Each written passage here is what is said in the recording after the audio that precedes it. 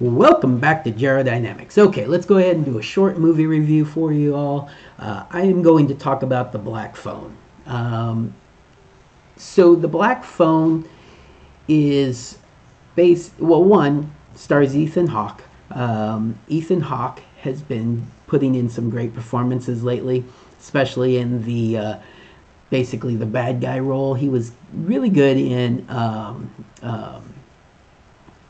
Moon Knight. I was pleasantly surprised with how good he was in Moon Knight, and in this movie, The Black Phone, he just does an amazing role.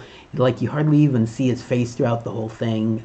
It's mostly going through the different masks, and I did really enjoy that.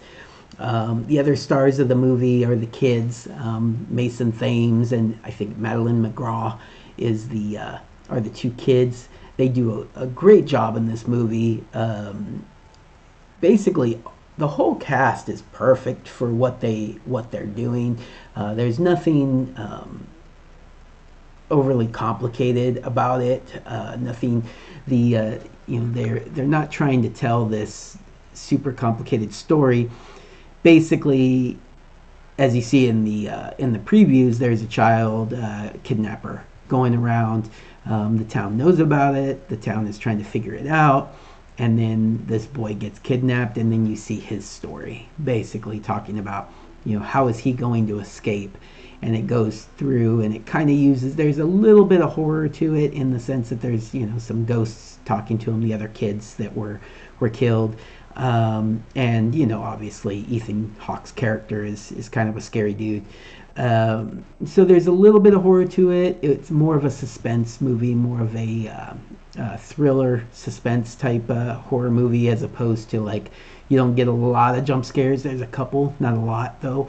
There's nothing like really scary looking, hardly any blood, hardly anything like violent, just very, very minimal of that.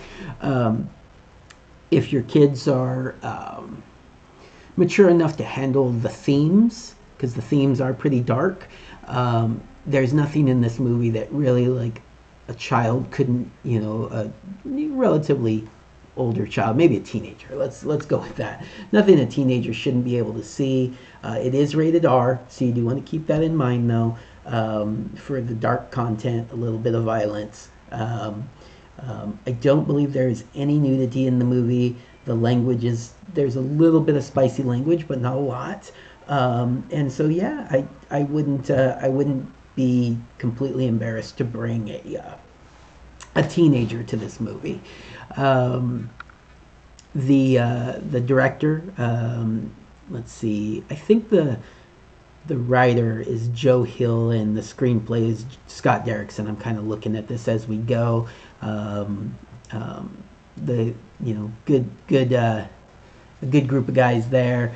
But overall, let's see, I'm not seeing the director here. But yeah, so let's talk about some of the. Jeremy Davies plays the dad in the movie, and really, he does a really good job too. I was actually pretty impressed, like, with how good he plays the range of emotions that goes into his character. In the beginning, he's kind of an abusive dad, an alcoholic, but it does kind of go into why he is that, and the way that he handles the loss of his son being kidnapped and his daughter still needing him. It's great stuff. Really, really good acting, written well, and it ends strong. It definitely ends strong. A couple other kids throughout the movie that do great jobs. Tristan Provong plays Bruce. He's fun. And then let's see, who's the other kid that impressed me. Where'd he go? Miguel Cazares Mora is Robin in the movie, and he did a really good job also. Really, everybody in this movie did a good job. I recommend watching it. I really enjoyed it. The ending is slightly surprising, but not really. It's not really like that. It's just like, how's this going to end? Is he going to make it? Is he dead already? Is he going to die? and so you're just kind of waiting to figure out exactly what happens. But great movie, great ending, and really Ethan Hawke is just kind of killing it lately. The masks are really cool in the movie too. I was very impressed with the masks. A lot of fun. All right, everybody, go out, watch it in the theater, or wait till it comes to streaming. It's not one of those movies that you like have to watch in the theater, but I enjoyed it in the theater. It gave that spooky vibe that I like from going and just sitting and watching a scary movie in the theater. But you could probably wait till it comes out on streaming and get a similar experience just watching it in your house. Turn out the lights, watch a thriller, have a good time. All right, everybody. Hope you enjoyed the little movie review. I'm going to do a couple more here.